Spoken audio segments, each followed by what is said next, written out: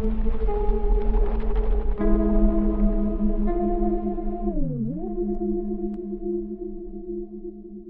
guys, it's good to see you again.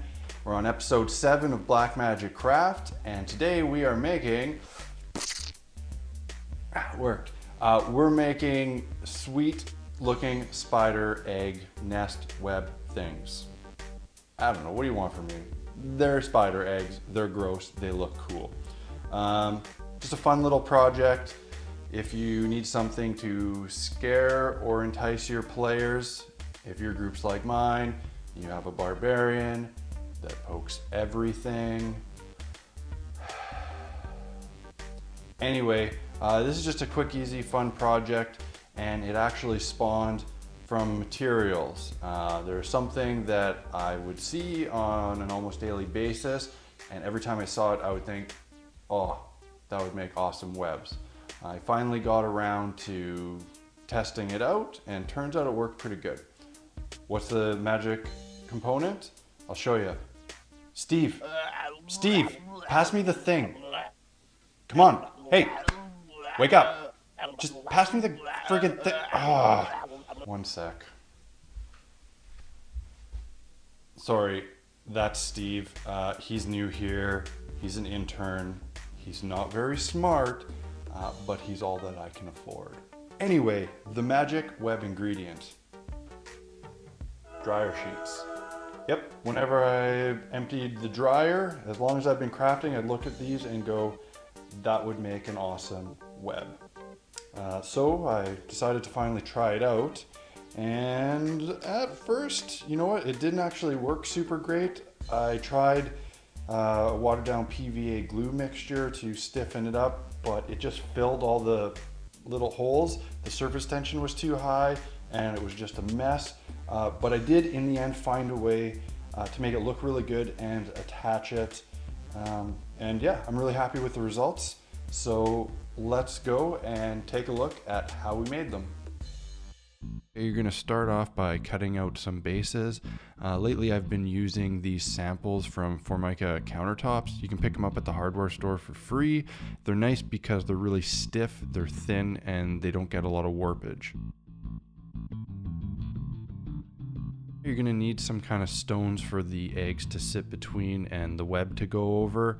I'm just using some scrap insulation foam to carve something up. Obviously you can use real stones, but right now it's winter and all the stones are buried under snow, plus I like carving out of styrofoam.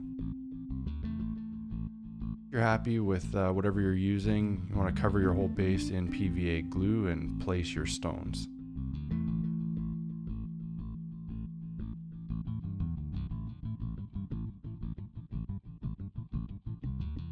Here, same as a lot of the other projects, just grab some of the construction sand, sprinkle it all over to give it some texture.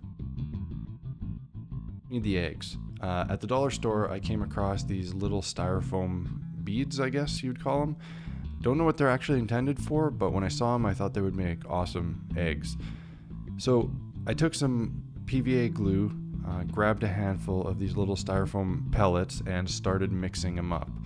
I wanted to make sure that they were completely covered because later I'm going to be spray painting this and I didn't want them to melt. I'm just adding a base of PVA to set the little pellets in. I actually think this step might have been unnecessary, or if not, I could have got away with using a lot less. I found that as I was placing them, they were starting to sink, so I would recommend using a little bit less glue.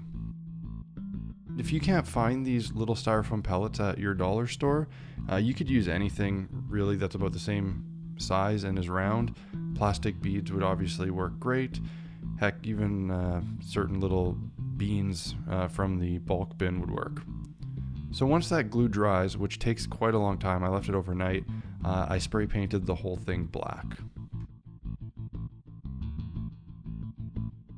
Got to painting, I decided that painting the actual eggs first would be the smartest step because building up the white actually took several coats from the black. And for this reason I used a more creamy white and a blow dryer in between so that I could quickly get them coated with multiple coats. Once I was happy with the white coverage, I decided to mix up a little bit of a wash to get in the crevices of the eggs, make them look a little bit more gnarly.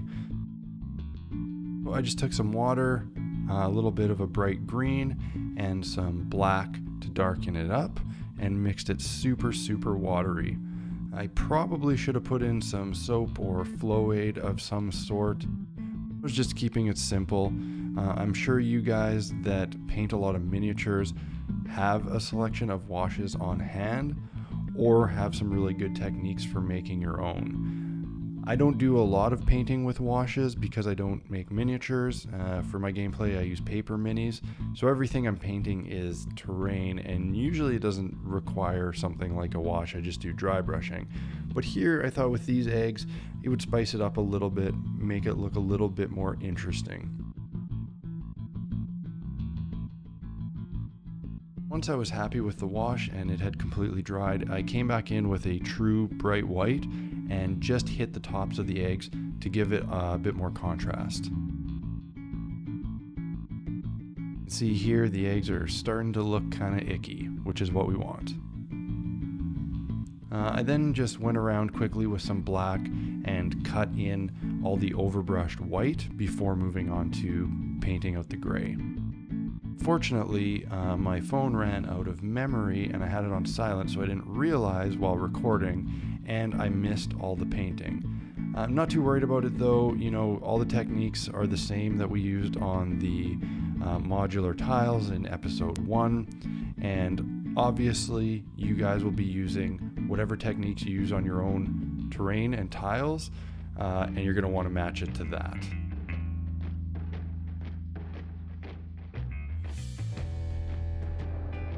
We want to make sure that this pile of eggs looks real slimy and gross. So grab some clear nail polish and slop it on the surface. Get it all over the rocks, everywhere that this spider would have spat out its web and eggs. Maybe 2 or 3 coats if you want it to look extra slimy. Now the fun part, the spider webs. Take a used dryer sheet. One, it's less wasteful than a new one, and it will actually work better. Now start tearing it apart into a more workable size. You want those kind of frayed edges. You want to pull it apart, get some holes in it, and make it look a lot less uniformed and more natural. Then just place it on your piece and kind of get a feel for how you're going to want it to sit. You're going to want to see where you want glue and where you don't. The way we're attaching this is with the Hobby Tack from Woodland Scenics. It's the same stuff you would use if you were flocking trees. Basically, you want to paint it on everywhere you want the web to stick, avoiding the places that you don't. It's going to go on white, but it will dry clear in about 15 minutes and get real tacky, and then you can go and carefully place your webs on top. And just kind of get it sitting to a point where you're happy with it, trying to make sure it looks kind of realistic, and make sure it's really stuck down on the edges, because then you want to start ripping off the excess. Don't cut it, rip it off, that'll make it look even better. Once you have a small amount left over, then you can snip that off with the scissors.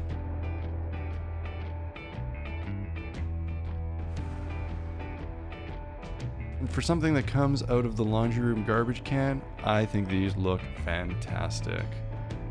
For some added protection, you can give it a quick coat of Mod Podge or some other kind of acrylic sealer to lock everything in place. Alright guys, I hope you enjoyed this tutorial. As always, if you haven't already, please hit subscribe, hit like on the video, and most importantly, leave me a comment. Let me know what you thought, maybe what you'd do differently, and if there's any projects that you'd like to see me try to tackle and do my spin on, let me know in the comments. I'm making a list of future videos, and every time someone asks for something, it goes on the list. Okay, until next time.